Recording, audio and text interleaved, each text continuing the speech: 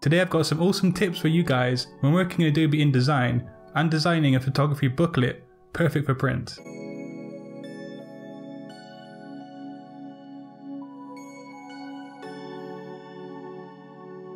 What is up people? Welcome back to Satori Graphics, the home of graphic design content right here on YouTube. So today an InDesign tutorial because I know a lot of you guys wanted to see this on my channel. Again, if you have suggestions for videos in the future, don't be shy to pop a comment in the comment section below.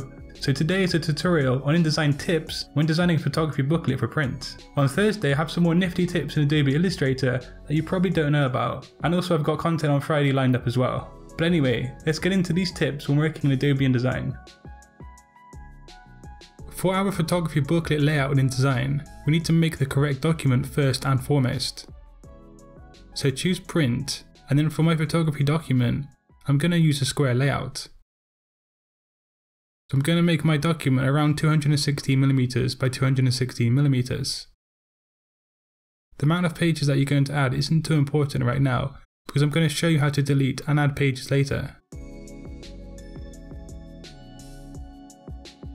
The default margins are fine, and we want to add a 3mm bleed to our document. We can press the link icon to add the bleed around the entire booklet document.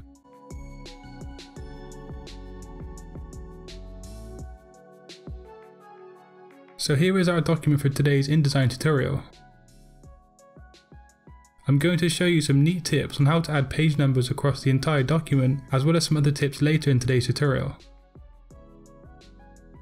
We're going to add all text and logo content in InDesign, but seeing as this is a photography booklet, we need to set up the imagery professionally in Photoshop.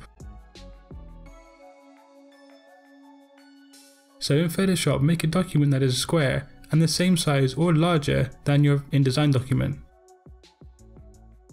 So I'm going to use 216 by 216mm.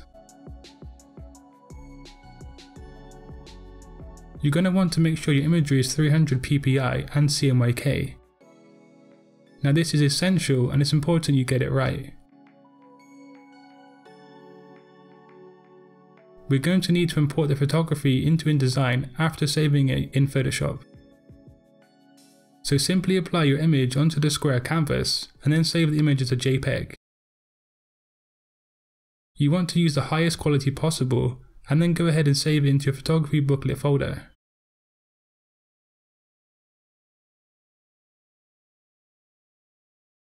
A quick tip about working in InDesign: sometimes by default a new document is going to have the display quality on the screen set to standard, when in fact you actually want to be using high quality as the setting used.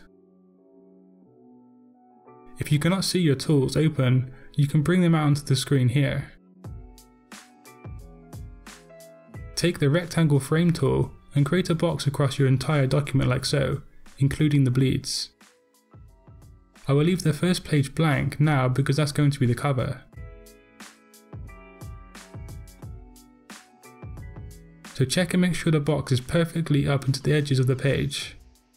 And then this is going to be the right page of the first double page spread on my photography booklet. Then take the white arrow tool and click the box and then go up to File and Place. Locate the image and then click OK. You can then arrange the image to fit the box perfectly. I'm not going to spend heaps of time making my booklet look good today. I just want to show you guys the techniques and tips for making your very own booklet.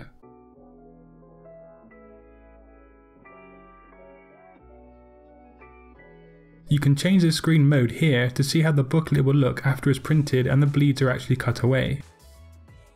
And you can also use the bleed mode here to see the bleeds of your document too.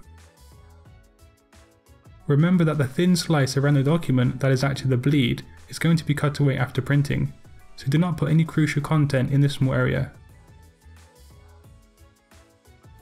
If you want to add or remove pages, you have various different options under the Layout tab. You can manually add multiple pages, as well as remove multiple pages, or you can add a single page automatically.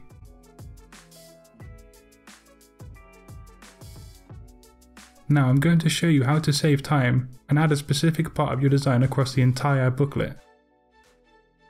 And for this, you want to have the Pages window open, which you can click on the right here, or you can go up to Window and then Pages. At the top, you're going to see the master pages.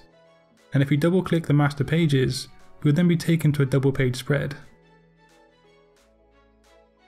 Basically, whatever you design and place on these two pages here is going to appear across the entire document. So for example, you can add page numbers. To do this, we take the type tool and we click and drag to make a type box.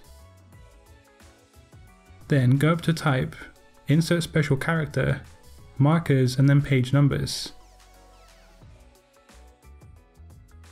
You actually in fact have an A up here. If you press Command or Control T, you can bring open the typography window and then you can set the size and the style of the A. This A is automatically going to turn into every single page number on your document by InDesign, which you will see now. So go back to the Pages window and then select your document with a double click. And you're then going to notice that the page numbers are now on your document. However, we only added one side as you can see. So go back to the master pages and then use the Alt Option key to duplicate the A over to the other side.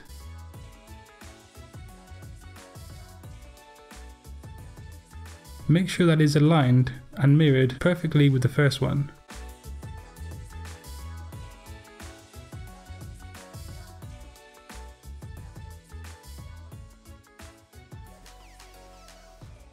Now head back to your document and you'll notice that you have page numbers across all pages. The one problem that you now have is that there's a page number on the front cover, and this is not what you want. And you'll find that you cannot actually move and edit this number. So hover the cursor over it and then press Command Shift and click on a Mac, or Control Shift and click on a PC, and you're now going to be able to edit, move and delete this page number. I'm going to quickly lay out a cover page with the simple techniques in InDesign. You can choose the foreground color here and then take the rectangle tool. You want to be able to see the bleeds, so you can bring the background up to the bleed edge.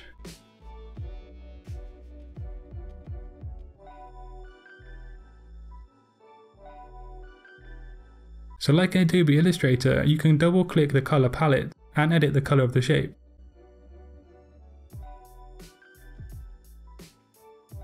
I will show you one way to import a high quality vector logo. You take the rectangle frame tool and draw in a square.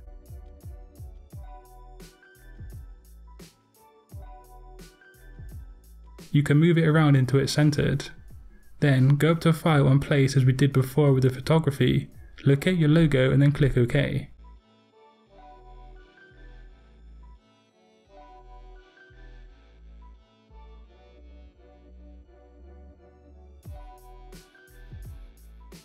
You can then resize and center your logo on the document so that it looks ideal.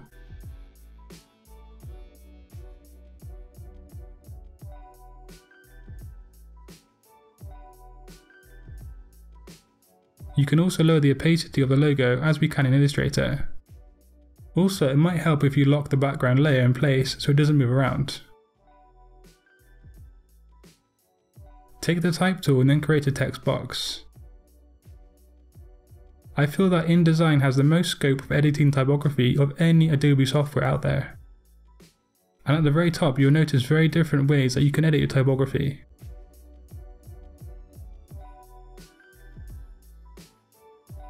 Again, I'm just showing you guys how to design a photography booklet layout in InDesign. I'm not going to spend hours doing this myself. But when you do finally get to the point where it's finished, you're going to need to export your document for print.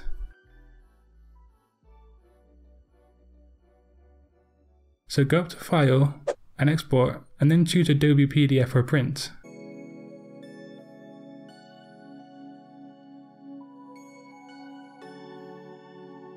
I choose a 2-up cover page layout, which I feel is best for this kind of design.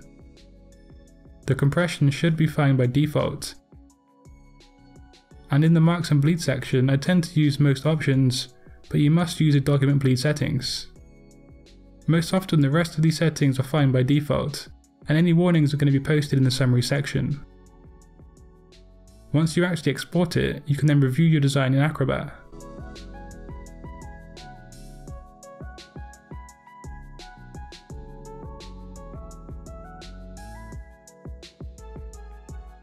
So there was today's video on designing a photography booklet in Adobe InDesign. I offered you guys some tips for your workflow in this program, so let me know what you thought of the video in the comment section below.